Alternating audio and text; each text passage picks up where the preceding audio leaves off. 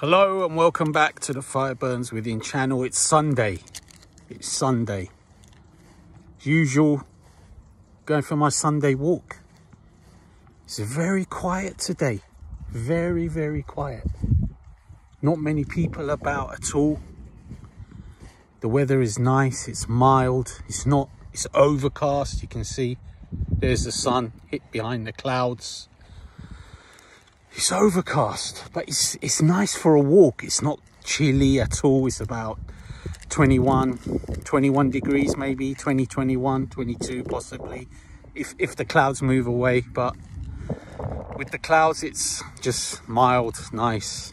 And I'm walking, do a little bit of shopping, but I always record a video on Sunday. However, I've got nothing to review.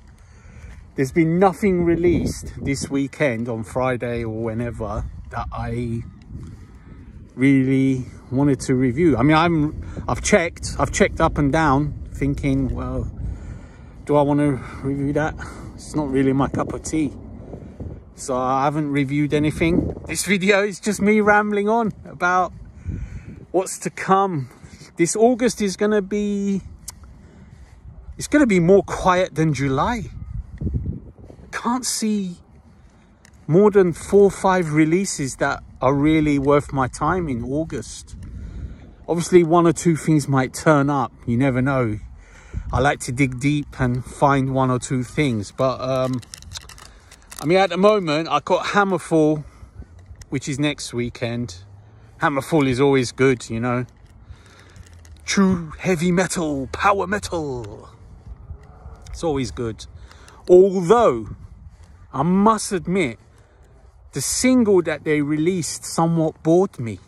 Incredibly, speaking as a big Hammerfall fan, I was a little bit, you know, whatever. It's not, it sounds like Hammerfall, but it didn't do anything for me, unlike the Powerwolf songs, which just do things for me. But the Hammerfall was like, yeah, whatever. Dark Tranquility the following weekend. That's sounding good. That is sounding good. The singles I've enjoyed. I'm an old-time Dark Tranquility fan. Right back from the Mind's Eye era. And also the Gallery before that.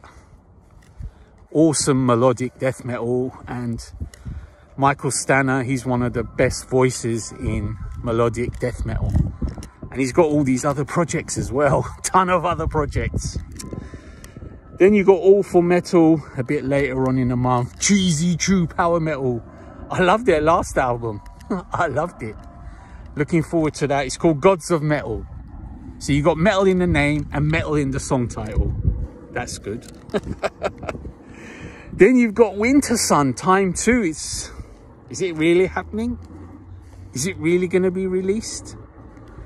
I'm an old school Winter Sun fan. I love the debut album. It's one of the best melodic death metal albums of all time. I love that one. Then you've got Invasion 2. I love the debut album from Invasion. Norwegian melodic hard rock / heavy metal. Let's see what this one brings.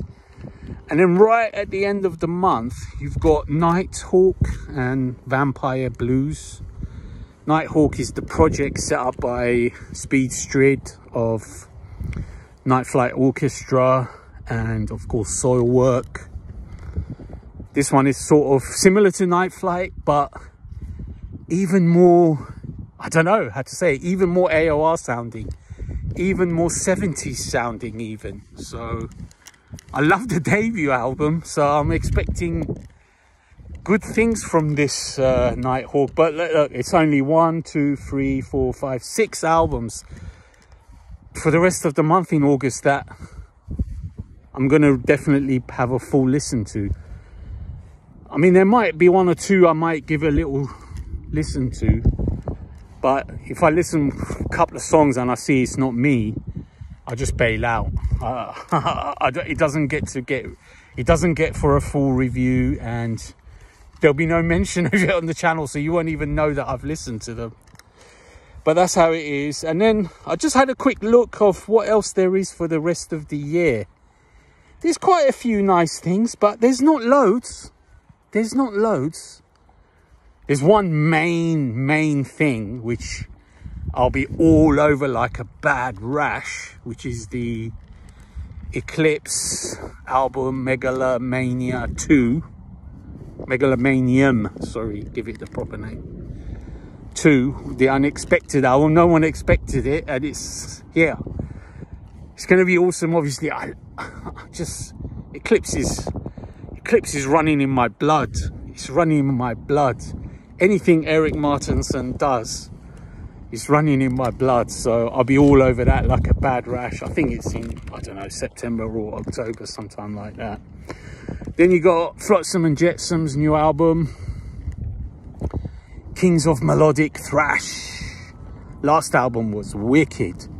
The new album sounds ferocious. The single is just ball-bustingly heavy, although I must admit it didn't really catch my ear as an earworm, but the quality and the pounding and the Eric AK on vocals sounds like a man possessed. Then you got Windrose, Italian dwarf metal. That's gonna be fun. That's gonna be fun. Dragony, Austrian power metal band. Well, are they Austrian? I forget. Maybe they're, I don't know, somewhere around there anyway. They just released the lead single. It's really good. It's really fun. Melodic power metal. Then you got Astral Doors. This is a surprise. Astral Doors is back after, well, a long time away. I used to swear by Astral Doors. I adore their early albums, Astral Doors. They've sort of weakened off a little bit, you know. I don't know, they've just got, I mean, I like samey stuff, but they've got a little too samey. And vocalist MPJ, or Niels Patrick Johansson to give his full name, I used to love him, but he's sort of slightly, his vocals have gotten slightly grating as he's gotten older. He's sort of got this screamy edge that gets a little bit too much. I adored his early vocals. He was the full Dio, what do you call it, stand-in, or, you know, the one who takes over from Dio. There is a word for it.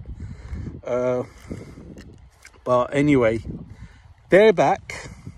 Then you got Gram Magus, or Magus, I don't know how you want to pronounce the second part, Gram Magus. I've heard people say Gram Magus, Gram Magus. I say Gram Magus, but I guess it could be Magus. I've seen them live. They're awesome. Heavy metal with a slight doom tinge, which I'm not a doom guy, so that part of it is not for me. But when they do the Manowar chest beating stuff, I'm there. They have released a single. I haven't heard it yet. I've sort of, I don't know, I saw it's got released, but I sort of didn't want to listen to it for whatever reason. I should rectify that. And then you got Brothers of Metal releasing later on in the year sometime. I don't know. I love Brothers of Metal. I love their style. It's like, I don't know, Viking, folky, power metal, let's call it. Viking, folky, heavy metal, whatever you want to call it. It's definitely got the Viking angle because they're Swedes, I believe. It's going to be fun, that one, but the rest of the year is not filled with huge numbers of things to look forward to. But it's going to be some great albums to come, mainly the Eclipse, which I'm going to be all over, obviously. And August, like I said, 4, 5, 6 things, maybe a few little bits might pop up that are way underground, and I might listen to them. But I've just walked the entire length of the park on my way to do some shopping. And here I am doing the video. It's just on 10 minutes, coming up to 10 minutes, rambling on. All right, laters.